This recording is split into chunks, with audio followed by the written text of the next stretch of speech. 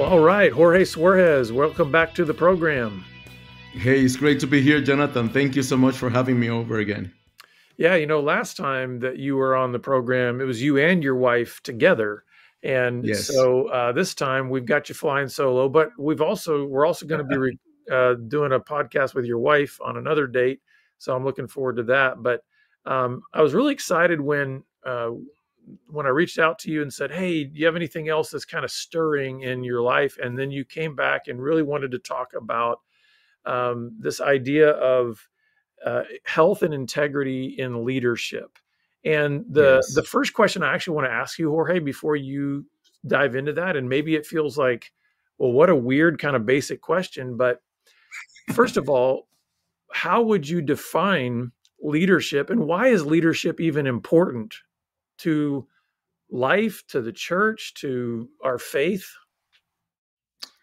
Man, that's a great question, Jonathan. Leadership really carries a responsibility to lead others, but when the calling is off, then you're going to see that is kind of a domino effect upon the body as well. So you cannot find a healthy church unless it has a healthy leadership.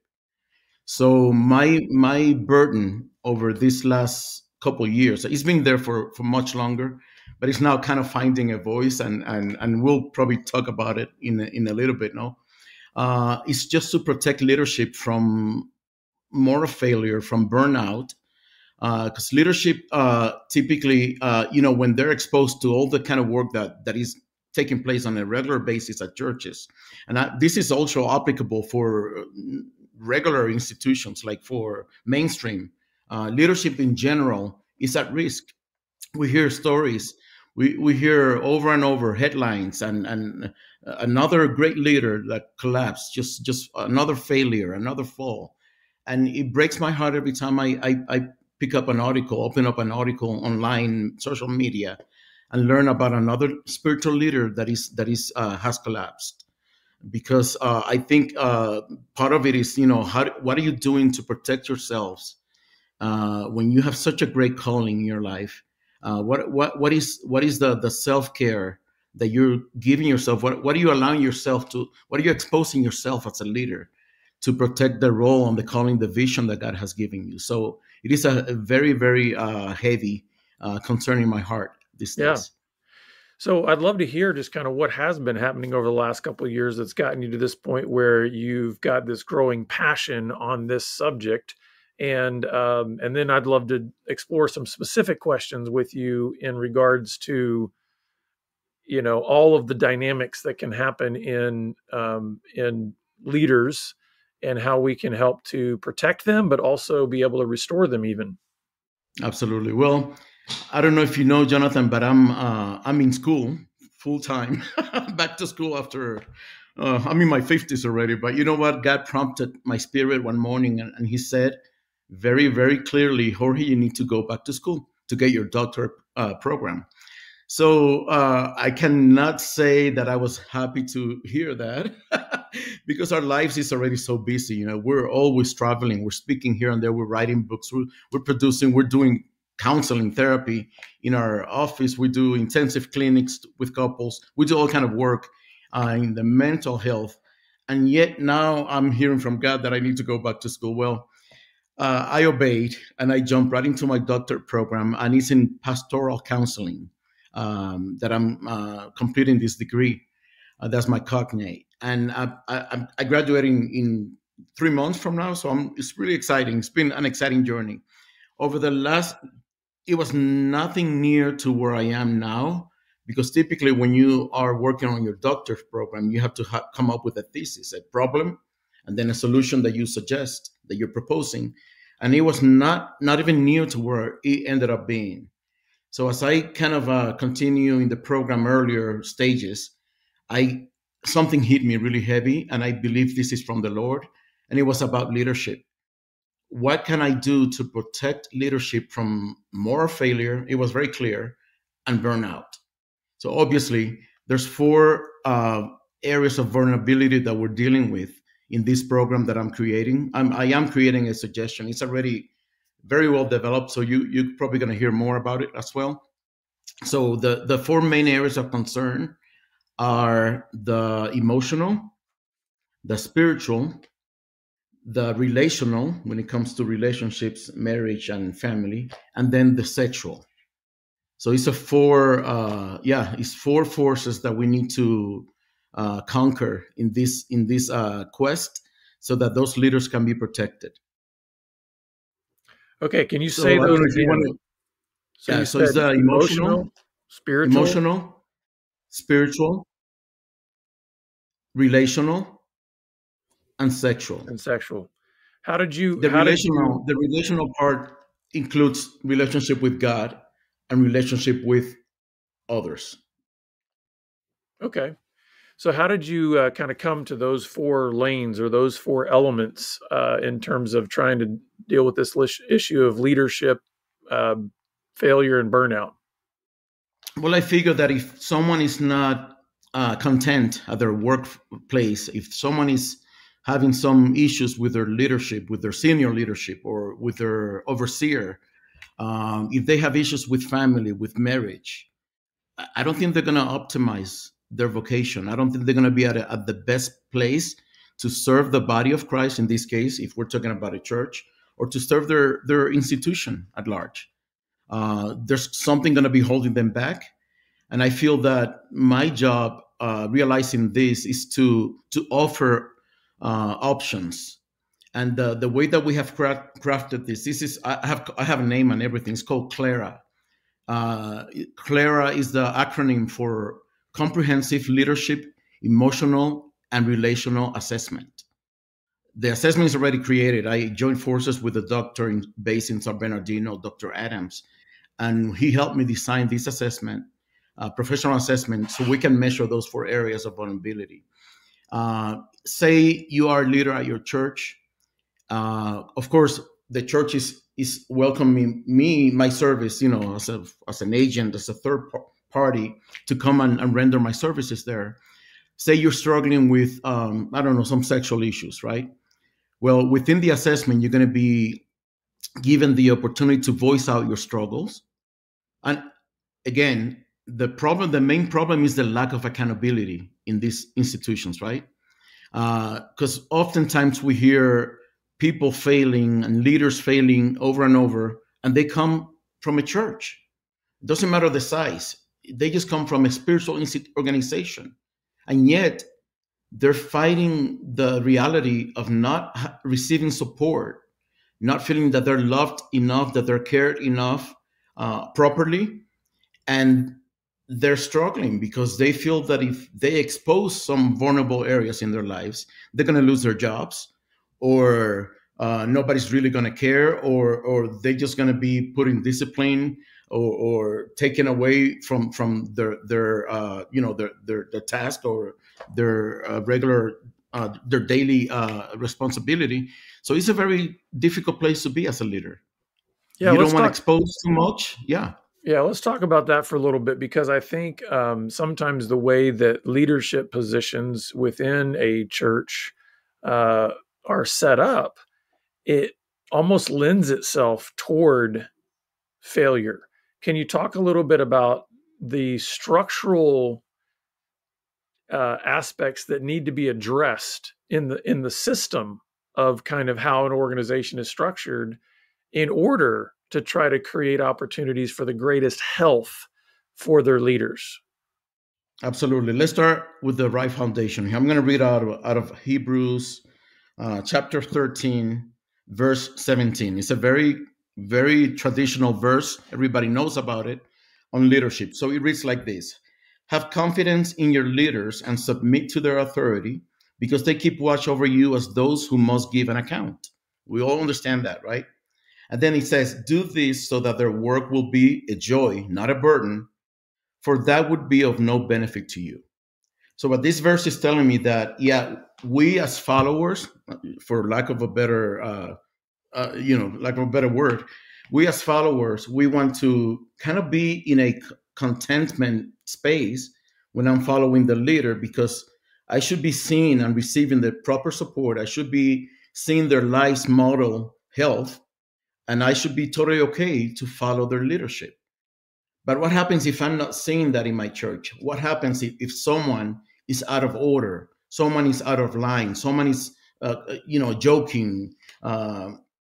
Typically, some of the tendencies for sexual issues and stuff, they are related to sexual jokes. And there's this senior pastor who's constantly giving all these kind of weird jokes on sexual content, and you feel so uncomfortable. So who's doing anything about that? Who's taking action to confront this person, to find out what's going on? Why is this triggering in this? Why is he appealed to be talking so much about sex or jokes or whatever? That's just a single example, but it could be any other area. It could be a leader that is so committed to the work of God, which is mostly where my compassion really gets ignited at its most, because I see them give their lives away for sake of others.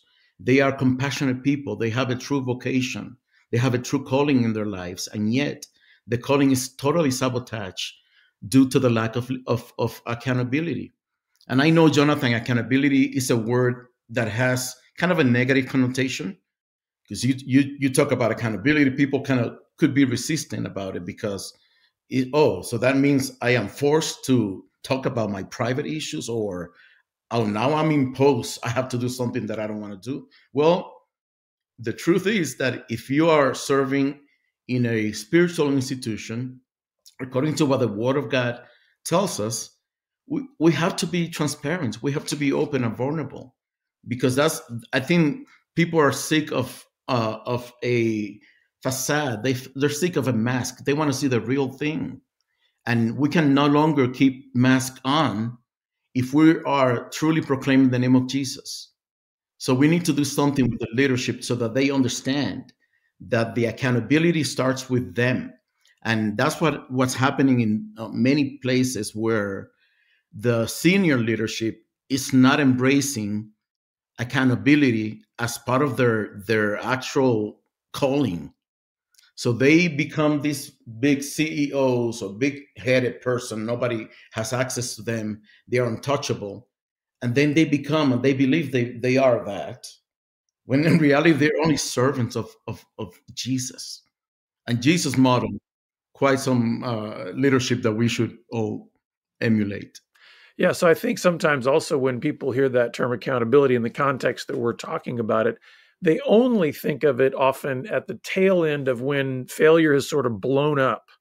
And now it's like, okay, we're going to Exactly. hold this leader accountable, which usually looks like run him out of town on a Exactly. rail, kick him out, So right. and now we're just going to move on with somebody new.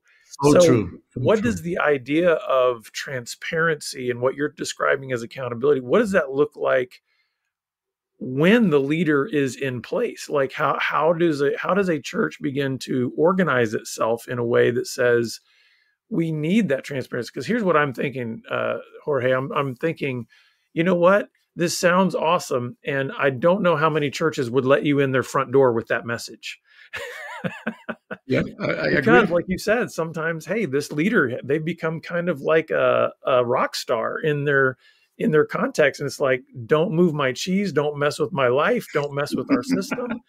So, how do you expect to kind of get this message into where it actually needs to be for leaders to thrive?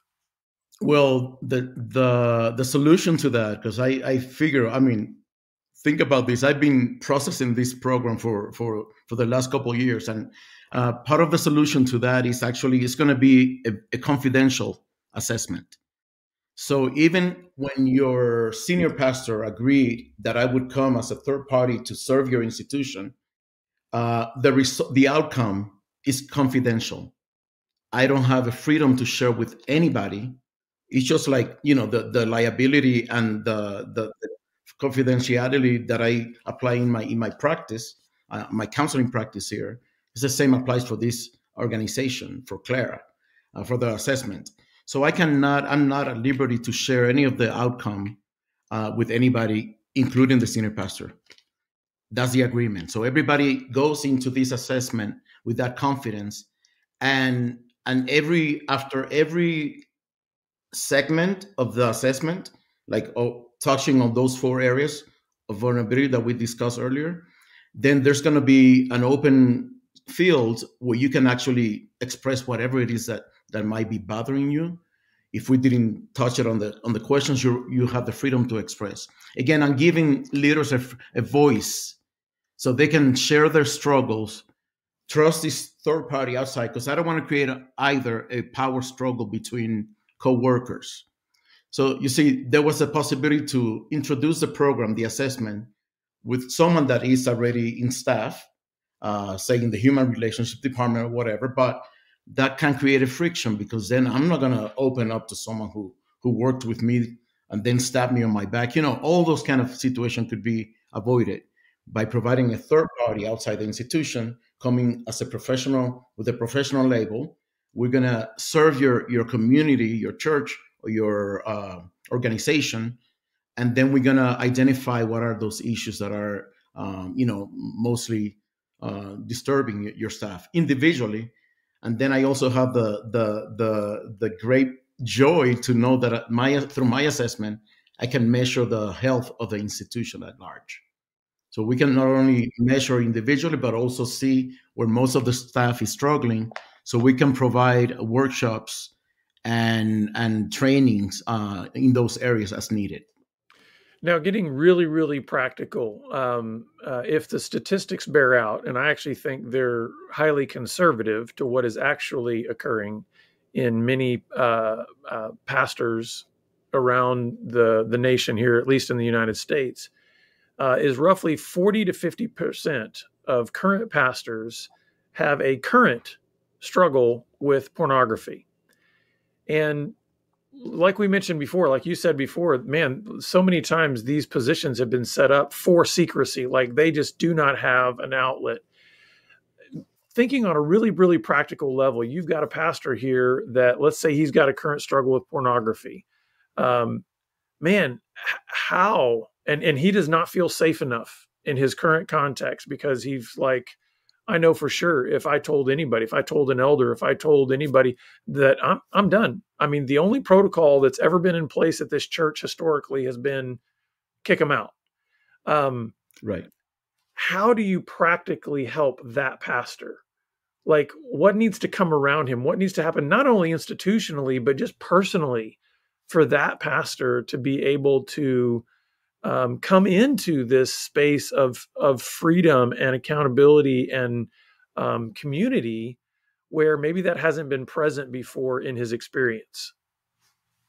I think, Jonathan, if I gain his trust and he can confide in me as his personal, counselor, or someone that is not internal, that he can actually reach out, because I'm going to come in with a proposal. I'm going to propose to them, you probably going to need a certain number of sessions. Let's just get you really working on this. The idea is not to come with a judgmental approach whatsoever. The idea is to give them the opportunity to voice out their struggles so they can see hope and they can receive the proper support. Because I don't care what position you're fulfilling right now. I don't care if you're messed up in your emotions. You're still serving in a role that God has called you. And think about David, King David. I mean, a man who had it all. I mean, this kingdom, powerful, whatever. And then he messed up. And do you think he voluntarily came to tell everybody what happened? No, you know the story. The prophet has to come. God had to speak to the prophet to confront King David so that he could open his heart and confess his sin. So it's the same thing. I feel that God can use our institution or myself or whomever is going to be working with us to provide them an opportunity to experience freedom just by reaching out. The first step in recovery is accountability. If you don't voice out your struggle, you'll never be free. So it's really up to you. It's between you and God. What do you want to do with your life? Do you want to remain a slave of sin? Do you want to be consumed by these thoughts that are forcing you to do things that you don't want?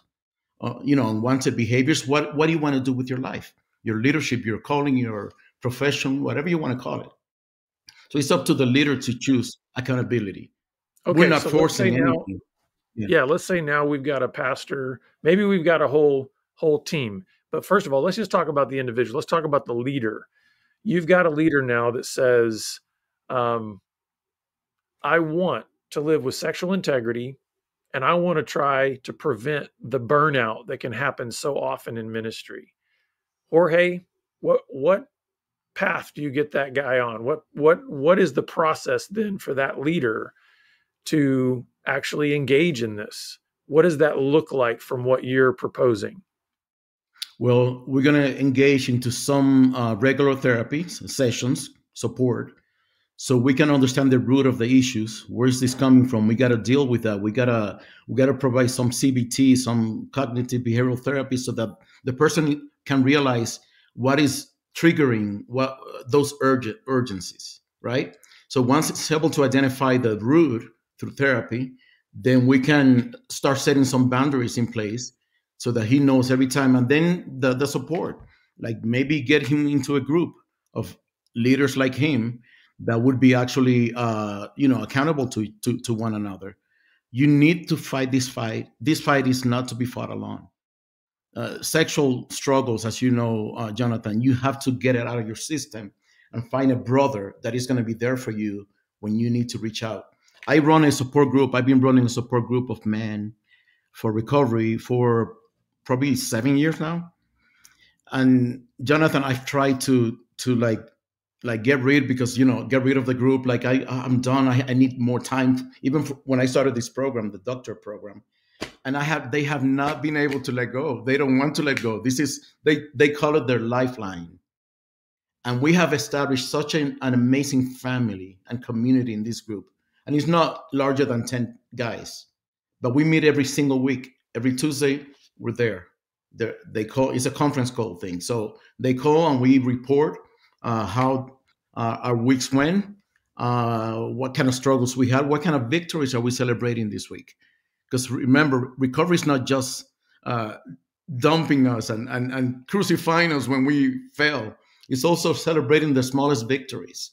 So they have become so. It is a bond it's a spiritual bond that has come out of this group, and beyond that, it's a family. It's a community of believers that are fighting together for the same cause, and they feel that they have been noticed and they have been heard in their pain. And you should hear those men talk to each other. The authority that God has given them through their freedom is beautiful. So you know what? I know I had to keep the group going, but it's like, oh my gosh, I don't think I'm gonna let them go either. So we're gonna keep but there's a core of like 3-4 guys that have been there forever, and they don't want to let go. So I'm gonna be there trying to provide that support that I have promised. Mm-hmm. So, Yeah. So but yeah, obviously, accountability is key to freedom. yeah, obviously there's got to be community and support there. Let's talk for a second about what happens when there has already been a moral failure of some kind. So, um, talk us through what needs to happen first for that individual, because we don't want to lose the individual in just the process of the larger context, but also what needs to happen maybe organizationally around that leader, if there's going to be, first of all, just reconciliation for the relationships that have been hurt, but even the possibility of restoration and what that can even look like, and should restoration even ever be considered. 100% yes. I try to think through the mind of Jesus. What would Jesus do in a situation like that? What would Jesus do with a leader that has been serving faithfully for years in the same church, the same place? And all of a sudden he had a glitch, he had a situation that compromised his ability to serve at the level that is expected.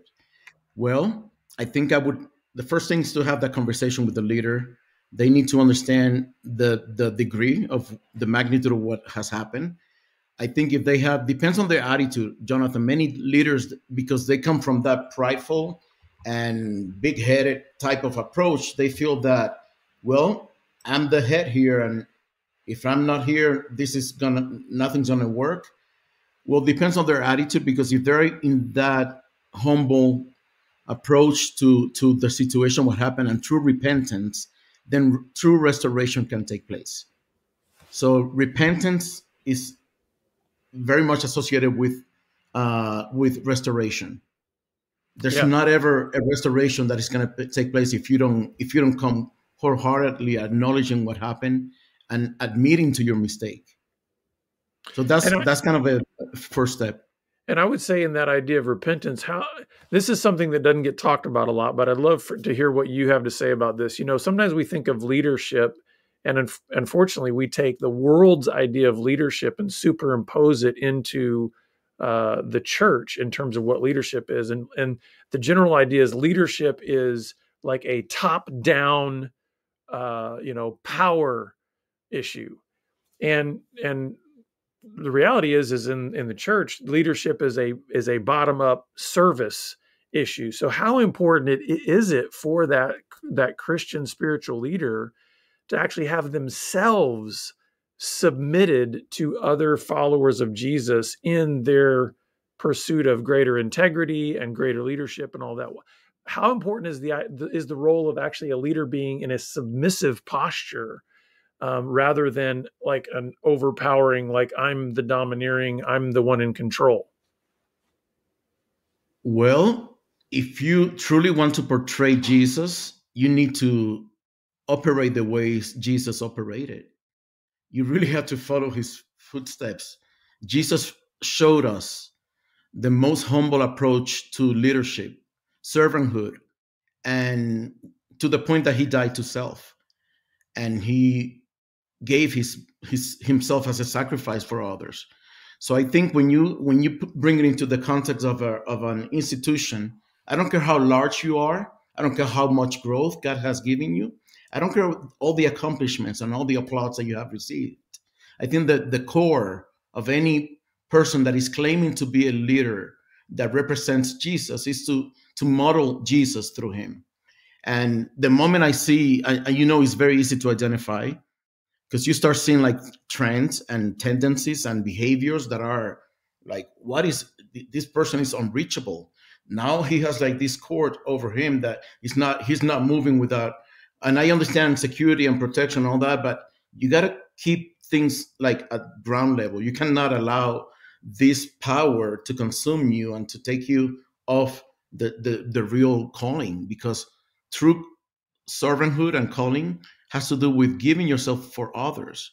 So everything that takes place at that church should portray the sacrifice of the cross. If I don't see that from the get-go, I know there's some issues. There's something's out of order in that institution. And we need to take action. If so they want. You cannot force anybody to accountability or to humble leadership. That's really between them and Right. God. Yeah, that's kind of an oxymoron to try to force somebody to be humble. And I know, so it is the hardest thing I've heard in this study that I have been researching for my thesis. So many cases, Jonathan, of leaders where they were already caught. Okay, there's no escape here. There's evidence. You were misbehaving. You were acting out, and still they don't want to submit through a process of restoration. I do believe that they need to sit down, to step down.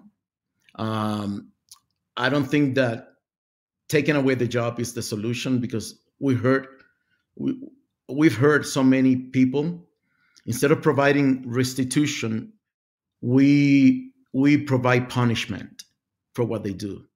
And I don't believe that's the heart of God. So there's some approaches that are being very unhealthy in the church, and unfortunately represents the church at large. But I think a wise church and a healthy church would actually work with that person from the moment they realize that they are needing help, and they're going to provide anything in their power to restore their lives. I know a pastor personally. I know a pastor, very, very close friend. He had a very beautiful church, and he had a moral failure. This is many years ago. Big moral failure. Everybody knew, the whole community, believers, non-believers. It was ugly. It could not get any uglier than that. And he sat, Jonathan, for 10 years. 10 years sitting down, attending church. During this time, he took off a time like out of the country, visited with a friend that was life giving to him. And bottom line, to make the story short, the pastor came back. God not only gave him the church back to him. I say gave him the church back because he took the role back as a lead pastor, senior pastor, but the church exploded. So the ministry became larger and richer and healthier than it was at the beginning. Mm-hmm. So yeah, God can restore, but the leader has to submit and learn the power of submission in the healthy way, and in the home with the humblest of spirits. I think God can restore your life in ways that you cannot imagine. So never fear. For those of you out there listening to this podcast, never fear confession, never fear the power of restitution, because God is a God of opportunities, and the only damage could be that you're self-sabotaging the power and the potential that God has given you to become the best you that He has created you to be. Yeah.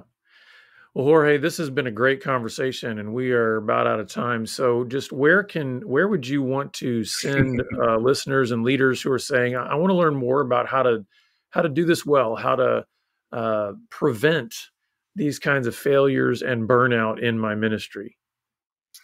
So, Jonathan, the program, the Clara, is not 100% ready yet. I'm still like in school, wrapping up my last semester and defending my case. Obviously, that's happening in the next. So pray for me. But then the program is going to be available to churches and any institution. Clara. Um, so in the meantime, though, you can reach out at our regular practice, which is ccicounseling.com. ccicounseling.com.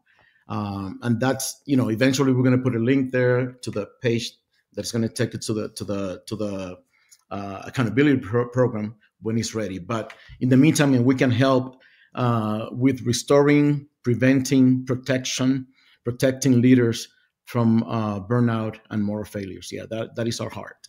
Yeah. Well, thank you so much for the work that you guys are doing, and it's been really great to have you back on the program, Jorge. Anytime, my friend. We're family. We're in Yeah, this together. absolutely. And listeners, we're going to put information about Jorge and Denise's counseling practice in the show notes, and some other links that might be able to help you, especially as leaders, to be able to know how to navigate this and seek to prevent burnout. But we're always glad that you're with us, and we look forward to seeing you back here again next time on the Pure Sex Radio program. Take care.